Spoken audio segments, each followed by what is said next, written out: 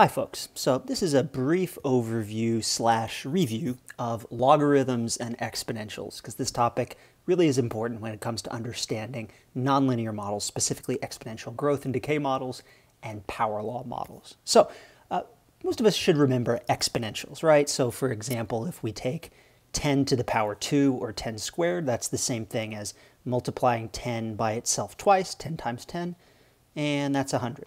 Or, for example, 10 to the fourth, that means multiplying 10 by itself 4 times, and the number you get there is 10,000, okay? So how about this?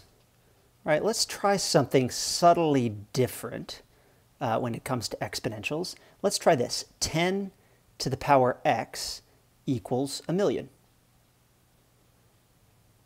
Now, you notice that this is exactly the same kind of expression that we work with up here. Up here, we knew the power of 10, and we just calculated the result on the right-hand side. This is a same kind of equation, but it says we know the result on the right-hand side, and we're trying to figure out what power x we have to raise 10 to in order to produce this given result that we've specified over here. Now, this statement right here, if we say, well, what must x be here? It's pretty clear that x has to be 6. And the reason, if you ask why must that be, is because 10 to the power 6, that's 10 times 10 times 10, 6 times here. That is 1,000,000. And you can do that either just adding them up yourself. 10 times 10 is 100, times 10 is 1,000, etc. Or you could plug it into a calculator if you want. So x here is the solution to this equation. 10 to the x equals 1,000,000. Now, we can express this relationship right here. 10 to what power equals 1,000,000 using a log. And the way we do it like this is to say that log base 10 of 1,000,000 equals 6, okay? And if we take this statement right here and this statement right here, these are exactly the same. Right? They are both expressing the idea that we have to raise 10 to the power 6 in order to get 1,000,000. This is just putting x up here in the exponent, and this is saying, well, we need a function that actually gives us this number, right? What power of 10 do I need in order to get a given result? And that function is the logarithm, log base 10 of 1,000,000. So this expression says exactly the same thing as this does up here. What power do I have to raise 10 to in order to get this result? And the answer is 6. Let's try another one with maybe a different base right here, okay? Let's try it base 2 right here. Let's try to answer the question, what power must I raise 2 to in order to get 16. So 2 to what power x equals 16? Well, this implies that x must equal 4, right? And the reason is that 2 times 2 times 2 times 2, that's 2 to the 4th power, equals 16. So 4 is the number that solves this equation for x. Now set in logs, right, our equivalent way of representing this, we would say that log base 2 of 16 is equal to 4. Again, these two statements say exactly the same thing. What power x must I raise 2 to in order to get 16? The answer is 4. This says the same thing. What power must I raise 2 to in order to get 16? That's the base 2 logarithm of 16, and the answer is 4. Okay, let's try one more over here with maybe a less familiar base of the logarithm. Let's try this. Let's try e to the x equals 20.085. Looks totally arbitrary, right? And what is this e right here? Well, this is what's called the base of the natural logarithm. It's the number 2.718 ... It is an irrational, in fact, a transcendental number, a number that never ends and never repeats, kind of like pi. And that just happens to be the value, 2.718, with a whole bunch of other decimal places after it. Okay, well, it turns out that e times e times e, if you just take this number, 2.718 ... and you multiply it by itself 3 times, that's e to the 3rd, the number you get is very roughly 20.085. So that implies that in our equation up here, x must equal 3. Okay, and again, set in logs, right here, we would say that log base e of 20.085 is equal to 3. Now, usually when we're talking about log base e, we omit the base right here. So we would just say log of 20.085 equals 3.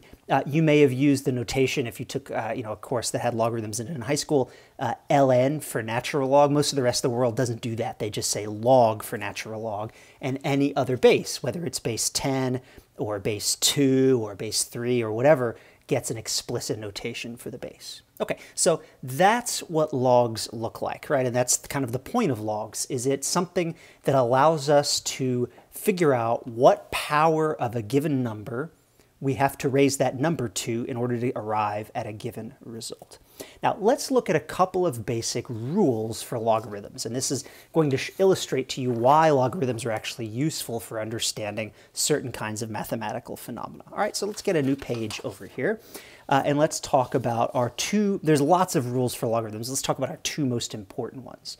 Okay, so rule 1 is the following, that if I take the log of a times b, that's the same thing as the log of a plus the log of b. And I haven't put a base here, so you might assume, well, he only means natural log for that. That's actually not true. This rule is the same thing regardless of what base you have, as long as it's the same base in all three of those logs. This would hold if they were all log 10, or all log 2, or all natural log base e, as I've written here.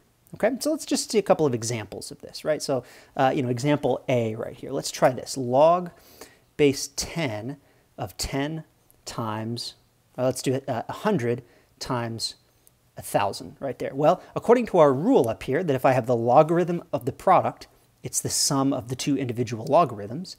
This is equal to log base 10 of 100 plus log base 10 of 1,000.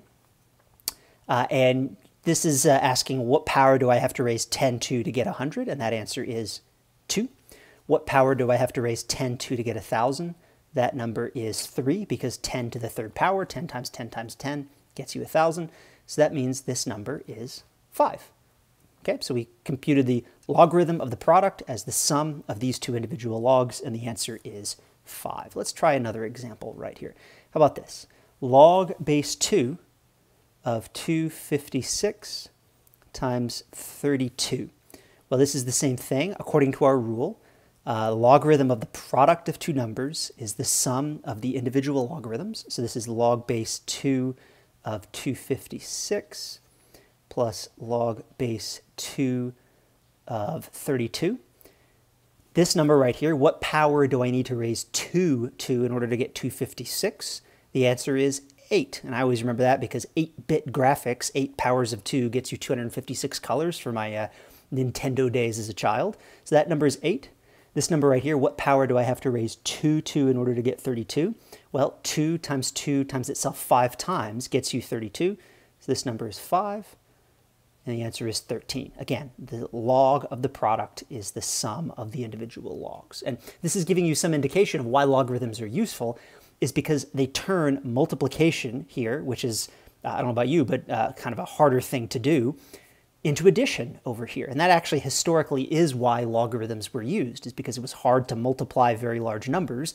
But if they could look up the logarithms of those numbers in a table and then add the two logarithms together, get a result, and say, well, what number does this correspond to? 2 to the 13th power. Go look it up on the table again, and bingo, you've just figured out a way to multiply two very large numbers without ever having to write it all out as a really tedious product using kind of the grade school rules of multiplication. That actually is indeed the historical reason why logarithms were useful. All right, let's try our second rule right here.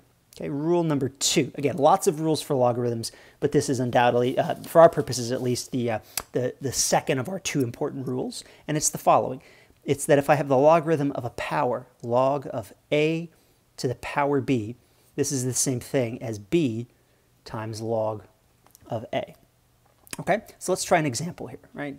Example A. Let's try this. Let's try log base 10 of 1,000 to the power 5. That's a big number, right? 1,000 to the power 5 is a very large number. Well, we can apply our rules right here. This is the same thing, all right, as I've got, this is my A and this is my B. So this is equal to 5 times log base 10 of 1,000. And this is log base 10 of 1,000. Well, that number is 3 because 10 to the third power equals 1,000. This is 5 times 3. And the answer is 15. Great. Let's try a second example. B. How about this one? Log base 2 of 64 to the 11th power. By our rule, this is our A, this is our B. I've got A to the power B. That's the same thing as taking this exponent right here, 11, bringing it out front, like this, times log base 2 of 64. This is 11 times, well, what's log base 2 of 64? What power do I have to raise 2 to in order to get 64? That number is, let you pause for a minute there, it's 6, right? Because 2 times itself 6 times gets you 64. So this whole thing is 11 times 6, and that's 66. All right, so these are admittedly kind of toy, kind of math problem type examples that illustrate the underlying rules of logarithms, and they are the two most important rules for us to be able to understand the core statistical relationships in this course of exponential growth and decay and power laws. More on those later.